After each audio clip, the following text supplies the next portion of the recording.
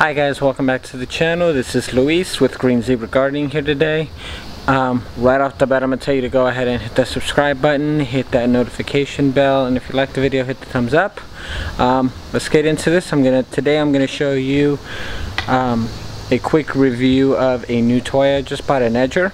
So let me go ahead and show you the backyard that I've already done, and then we're going to go ahead and go out to the front yard and do that. Alright guys, so let me go ahead and show you. I don't have it before, I probably should have done before, but I'll go ahead and show you what the front yard looks like in a minute.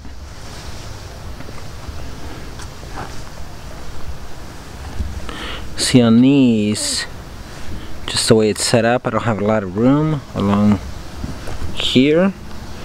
So it didn't make it a whole lot, it didn't make it very easy. And I've got stuff growing all over the place. So this is the soybeans. But anyways, cleaned it up pretty good. I usually just take a weed whacker, as you can probably hear from the neighbors. Mondays usually are not the day for the gardeners to come in the area. It's usually on Thursdays when I'm not here. But we may have a little noise, so in the front yard I'm just going to go ahead and show you the actual process of what I'm doing. But then we'll probably come back here and do a little talk. But actually, the backyard lawn is actually not looking that bad. This only has a ton of dirt because my son, my older one especially, likes to dig holes. So we had a nice big hole. I bought some of the cheap topsoil from Home Depot for like $2 or $3. Backfilled in with a whole bag. And so now I'm wondering, I don't want to get grassy just yet. I'm thinking I might throw some buckwheat seed down here. Okay. So as you can see, I've already used it. That's why it's a little beat up. I did get an extra blade. I don't know what I'm going to use or when I'm going to need it, but I figure I'd get one. So this is going to be the guide to help you stick along the edges. It does a pretty good job. It comes unassembled, which basically just means this is one piece, this is another piece, and then this down here is actually a third piece. So for now, let's go get it set up. I'll get the cable out and we'll go work in the front yard.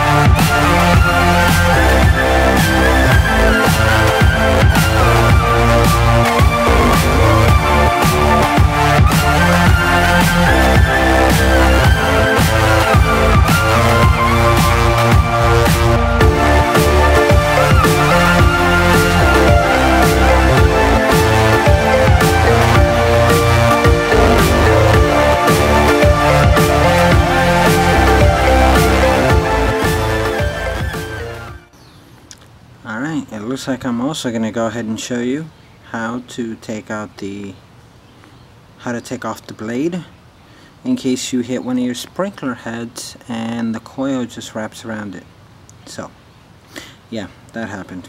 So this is my first real time using it, and like I said, I use it on the backyard back here, but sprinkler heads I think are almost non-existent back here. I only have like maybe 4 in the front yard, especially when I was doing along the sidewalk on my side, on my actual yard.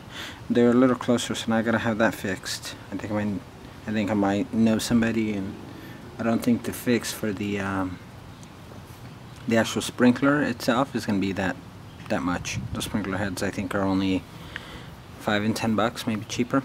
But anyways, let me go ahead and find the instructions on this, see what size we need and how we take this thing off. Alright.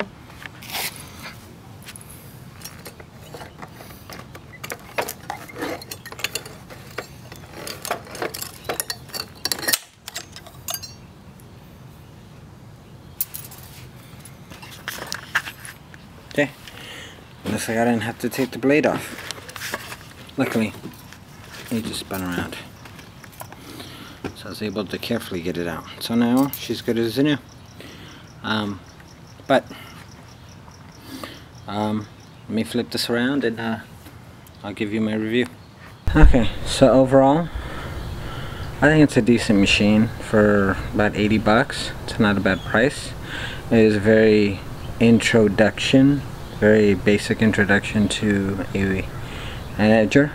You could go with the stick edger and, you know, go through that route. But I think once I get these edges done the first time, since they were so overgrown, especially on the sidewalk along the street, along the gutter, once I get them basically set, then they're good. As long as I keep them clean, and as long as I do it regularly, maybe once a week, once every other week, then it should be good. It's just that first time, because it was so overgrown, I think that was the issue. And I had watched a lot of reviews and a lot of videos on YouTube about it.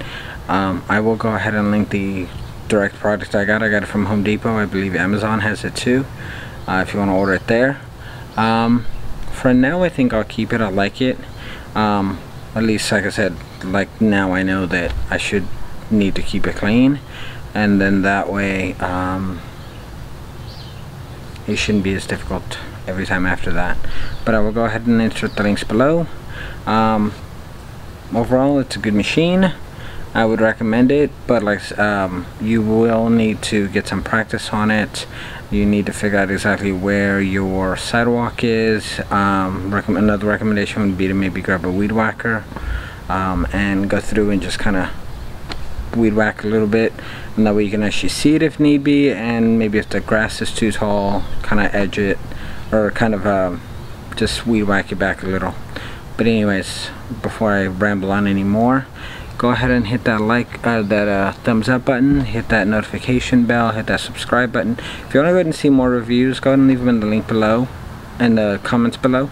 I can go ahead and show you my other equipment. It's not really fancy. It's just the cheap stuff that I can find at Target or Amazon or Home Depot, or actually my mower came from Kmart for like 120 bucks. It's an electric mower. It's a mulcher. Does a basic gist, and that's how I keep everything mowed. But anyways, if you want to go and see that, let me know in the comments below. I think that's it. Catch you guys on the next one. Peace.